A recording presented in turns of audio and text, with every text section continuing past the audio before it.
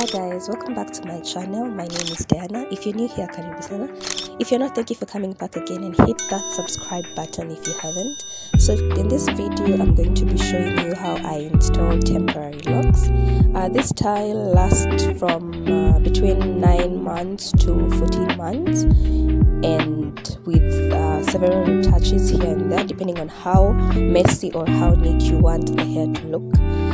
This is a protective style, and protective style especially really lies a lot on how the style is installed. If it's installed too tight such that it pulls your hair, then it ceases to be a protective style. So I'm going to be showing you, so please subscribe if you haven't, and let's watch the video. I'm going to be showing you how I install every part of the hair from the nape to the crown, so enjoy.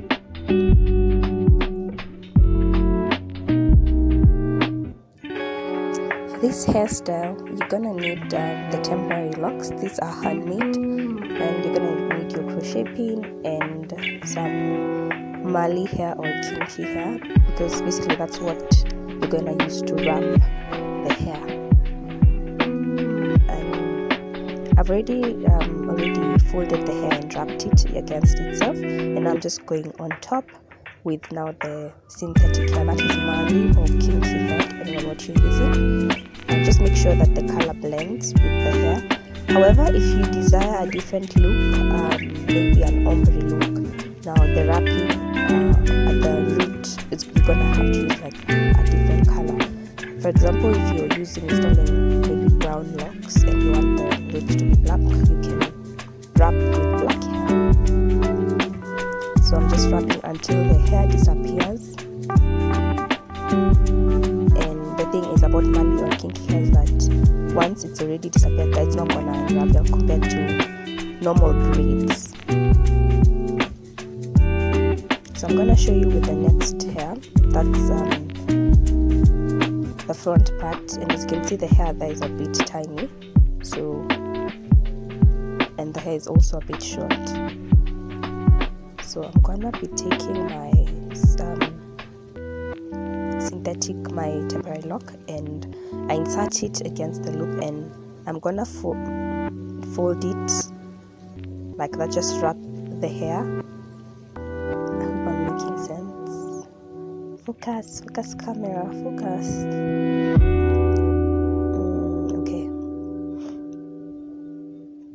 And I'm gonna take my hair and wrap. Now the thing about wrapping is that make sure you don't wrap beneath on the root too tight, because when you wrap it too tight, the style is going to be really tight, and in some cases you might end up pulling the hair from the follicles, and you can always tell if you've done that if now you get those white bumpy stuff. The white thing you're seeing there is wax. I prefer using wax because I need all the hair at the root to lay down. And no, in case you're asking if will the wax make the hair lock, no, it will not. So that is how it looks. As you can see, the style is not too tight, because tightness is not really what we're looking for. This is a protective style. Whether it's protective or not, I mean, tightness is not a solution. So I'm going to be showing you how I do at the back,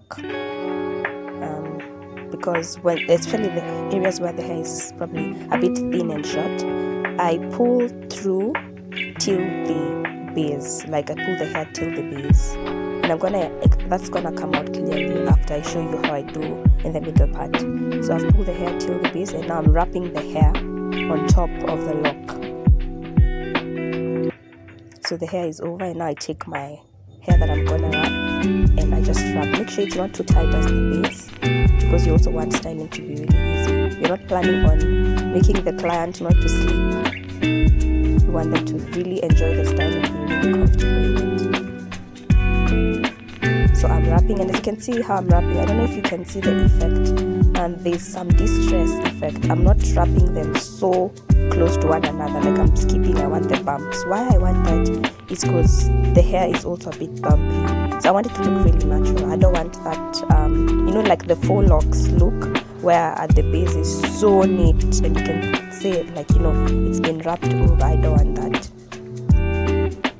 So I'm gonna show you just how in a few minutes, so we can see the difference. So that's how I do especially these areas. Please subscribe if you haven't. Make sure you subscribe, hit that subscribe button so that every time I upload such videos you are informed. So make sure you subscribe.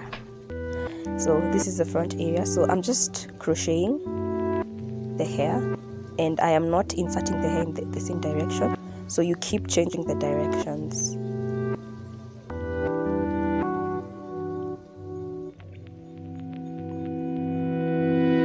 So I'm gonna do several so that you get the whole gist of this thing. So part section.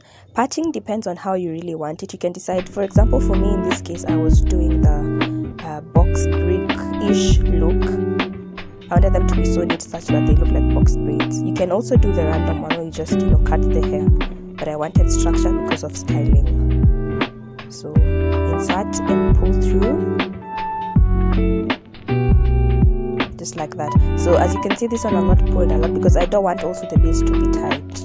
We are not trying. This is really like a painless style, so don't make sure it's not too tight. So I'm applying my wax for neatness. Just make sure the hair lay very well and know it's not going to lock. And then I twist the hair, and now I start pulling through. You latch the hair and then pull through different directions.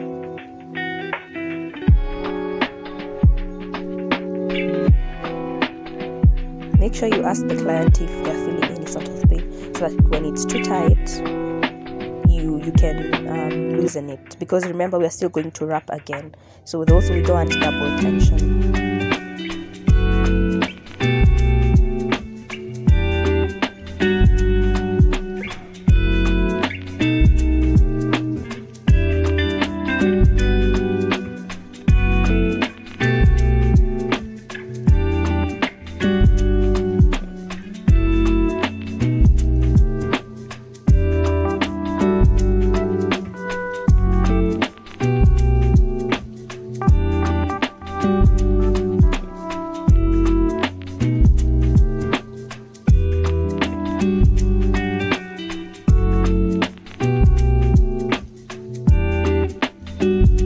So I'm gonna show you how I wrap the hair, and remember I said I don't do it so neatly, so I want you to get the gist. So as you can see, I'm taking the hair, the synthetic hair, and I'm now wrapping it around the hair. Hopefully in this section it's gonna be a bit clearer. So just wrap until the hair is over. And don't worry, as I said, it will not unravel, because really the whole point is the hair will tangle against itself. So that is how it looks. I hope you're getting the effect I was saying. As you can see, the flow is very seamless. So I've inserted the hair, and now I pull through and I start wrapping the hair. Now, as you can see, this one I did pull till the base, and I wrap the hair. Now make sure the hair that you're using to wrap is really small, not too tiny and also not too thick, because we're also considering the time when you'll be unraveling. You don't want a really hard job. As you can see, this one I've gone in with twice. I've wrapped the hair twice. And that's because I didn't feel like as though the first one was secure enough.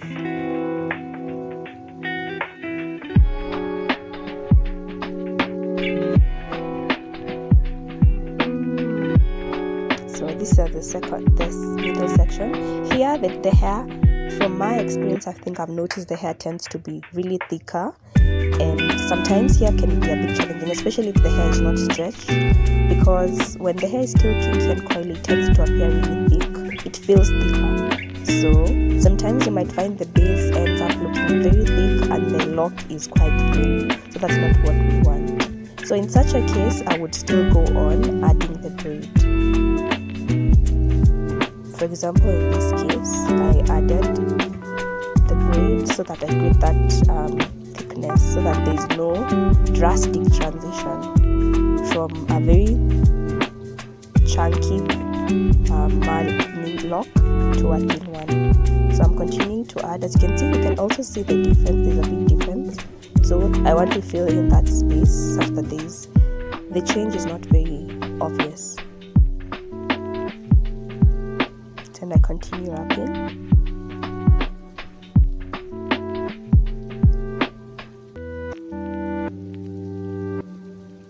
As you can see, the partitioning is very precise, and because I am considering that this client will be styling their hair, so we want it to be really easy. And this is the final look.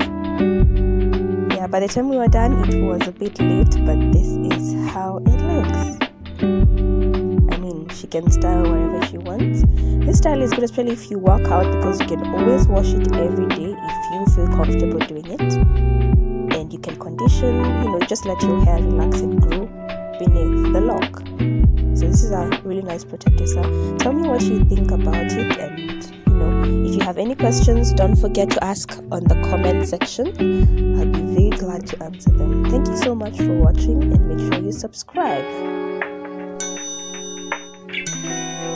Hit that subscribe button and turn on the notification bell. Thank you so much for watching. Thank you for staying throughout the video, and God bless you. Be sure to follow me on my Instagram at Naureiness, and to contact me for my services in case you are in need of hairstyling. Just DM me on my Instagram.